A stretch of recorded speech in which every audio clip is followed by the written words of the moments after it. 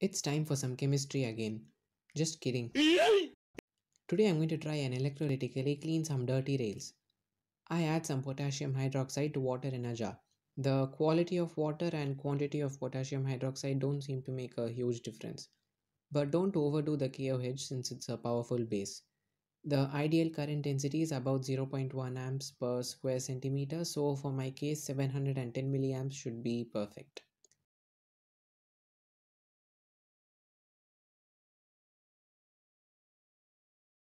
Here is a time lapse.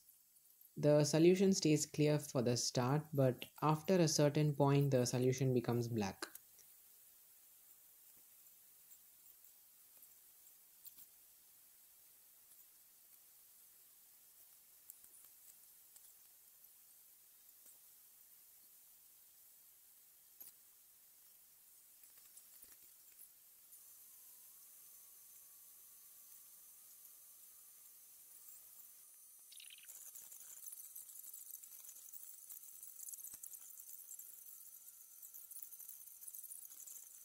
The rails already look a lot better and I wonder how they look under the microscope.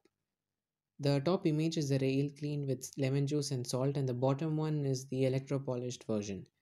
As you can see, electropolishing has created scores on the rail surface. Maybe this is the effect of not using phosphoric acid as recommended in lots of papers. 369 girls wanna drink wine. Tell the man not to wait. So I suppose that's another pair of rails ruined.